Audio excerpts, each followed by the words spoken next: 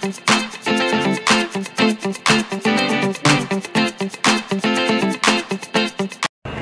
mga kabiyahero, ito nga pala si Tonyo Byahero at pupunta kami ngayon ng Tanay Rizal para mag-ride and camping. Wala pa kami exact place kung saan sa Tanay kami pupunta, pero i-update namin kayo kung saan kami mapadpad. Today is January 24, 2021 and this will be my very first time doing a YouTube vlog. Most of my content siguro is more on travel and adventure vlogging and moto vlogging. Matagal na rin kami nagmomotor, so siguro this will be the right time to record and document everything kung saan kami napapadpad at napupunta, at para pagtanda namin ay meron kami mapapanood and yung mga apo-apo namin. Okay, so again, this is Tonyo Byahero. I will update you mamaya saan kami mapupunta ni Marvin. Ngayon pupuntahan ko si Marvin sa condo niya sa Cambridge Village sa Cainta. Medyo hindi maganda yung panahon ngayon, so hopefully gumanda-ganda mamaya. Kita-kits!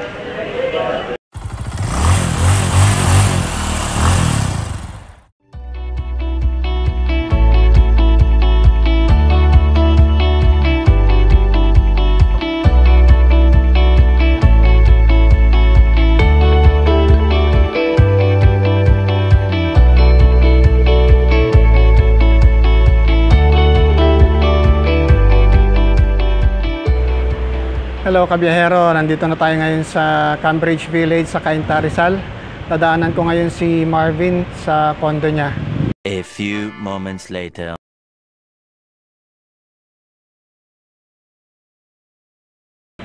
Ayan si Marvin, yan. Paalis na kami ngayon. 2:30 ng hapon. Papunta na kami ngayon ng Antipolo Rizal, dun sa camping site. Kita-kits ulit mamaya.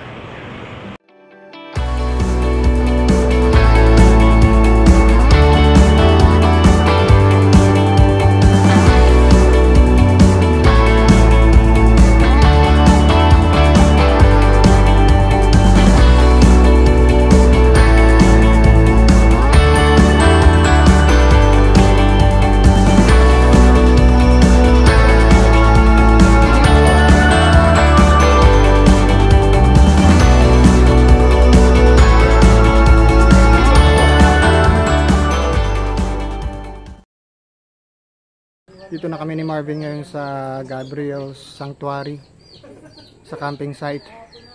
Medyo maputik yung daan papasok. Medyo nahirapan kami pagpasok. Maputik na yung mga gulong ng motor namin.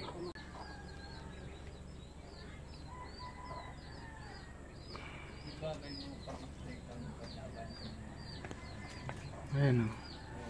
Maputik.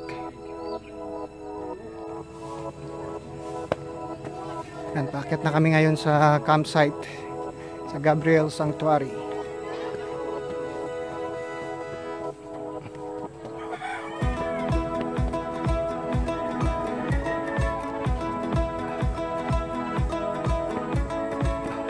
Buti lang, di mo lang.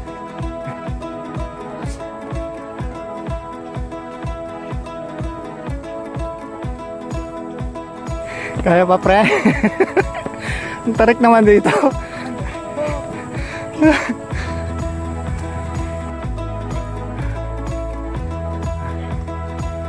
Hingal na ako. Ayan. Dito na yata kami sa campsite.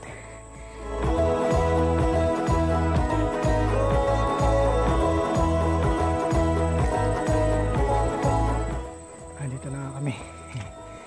Ayan. Gabriel Sanctuary Camp and Farm. Uy, mukhang may ano rito falls, camping, trekking, reserved now. Ay, sarap ng doon dito. Tingnan natin yung view. Ang ganda.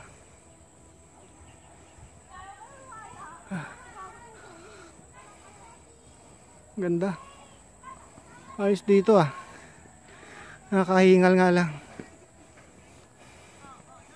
Ay mga campers.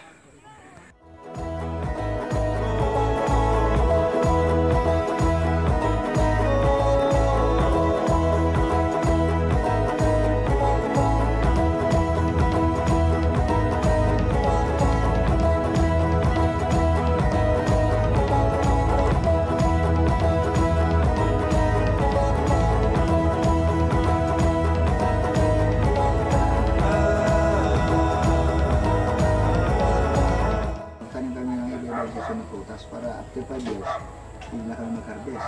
Nung nalinisan eh, sabi ng pinsan ko, dito gawin natin kayong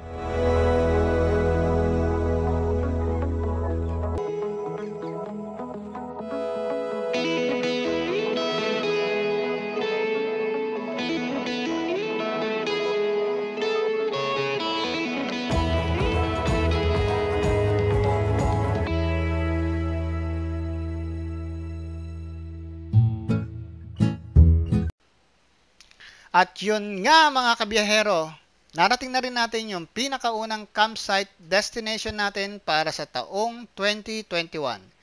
Napakalapit lang sa Metro Manila, mga 30 minutes to 1 hour lang na biyahe, nandito ka na. Alam nyo ba kung nasaan ito?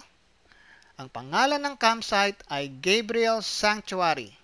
At ang eksaktong location nito ay sa Sitio Binayoyo, Barangay Calawis, Antipolo City. I suggest na gumamit kayo ng Google Maps para mahanap nyo kaagad. Situated pala yung campsite dito sa mountain ranges ng Sierra Madre sa Rizal Province. Bago pa lang yung lugar, so hindi pa gaanong ka-fully developed, pero yun ang mas trip naming puntahan. Gumagamit pala yung campsite ng solar power para sa mga ilaw sa gabi at meron din silang bukal ng tubig na safe panghugas at pangligo na rin. Pwede ka mag-rent ng mga kubo, good for small number of people, at meron din silang pangpamilya na kubo size. Pwede ka rin mag-rent ng tent nila or pwede ka rin magdala ng sarili mong tent kung meron ka. Napakaganda at napakatahimik ng lugar. Very good for soul searching and other activities. Napakatagal na naming bumibiyahe sa iba't ibang magagandang lugar dito sa bansa natin pero hindi pa na namin natatry mag-ride and camping. So next level na tayo mga kabiyahero. Para naman ma-enjoy natin yung isang lugar at ma-explore at makilala yung kultura sa isang lugar, sasamahan natin ng camping. So, samahan nyo kami sa bawat biyahe namin mga kabiyahero sa napakagandang bansa natin. Safe travels to everyone!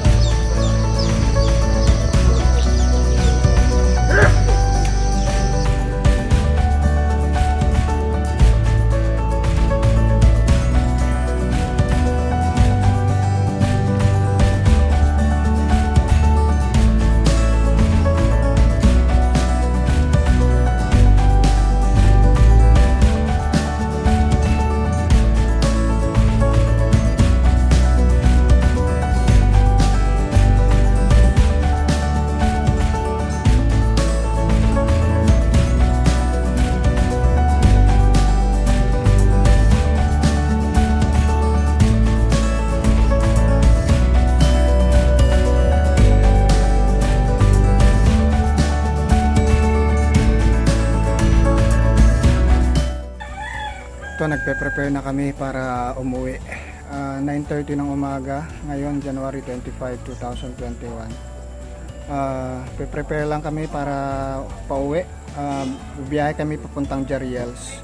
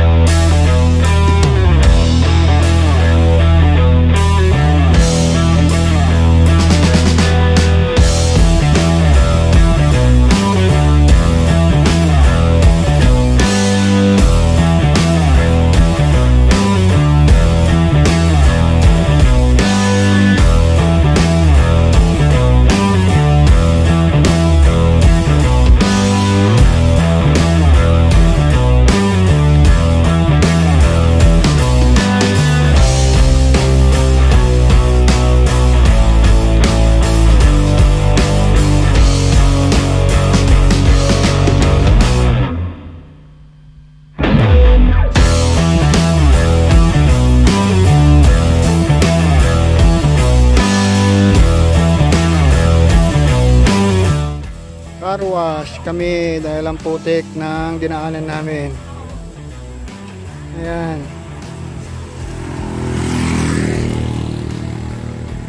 Buti na lang may tubig sa bundok. Libre.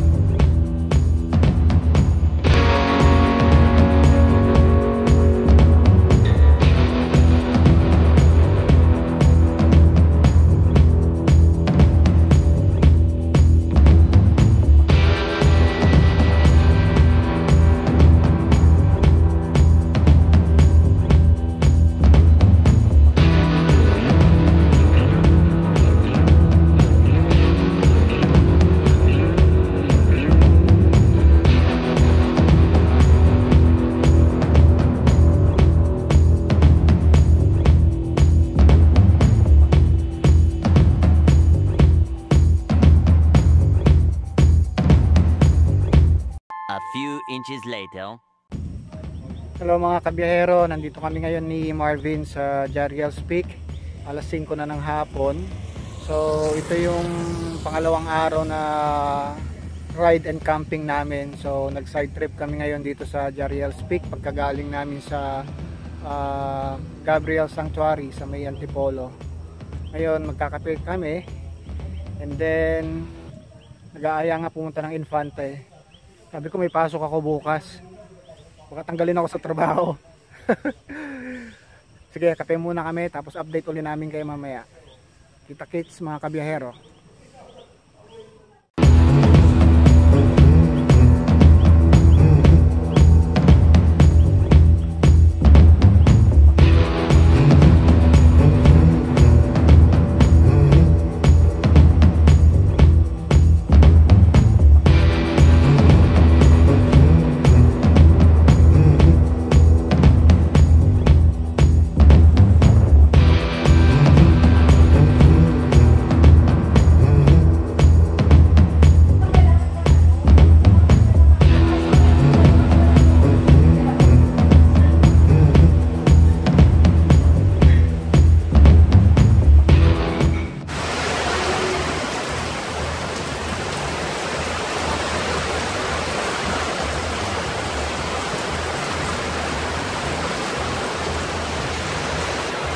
Ang lakas ng ulan ngayon dito sa JARIELS. Parang may bagyo. Ulan na may kasamang hangin. Makakauwi pa ba kaya kami mamaya?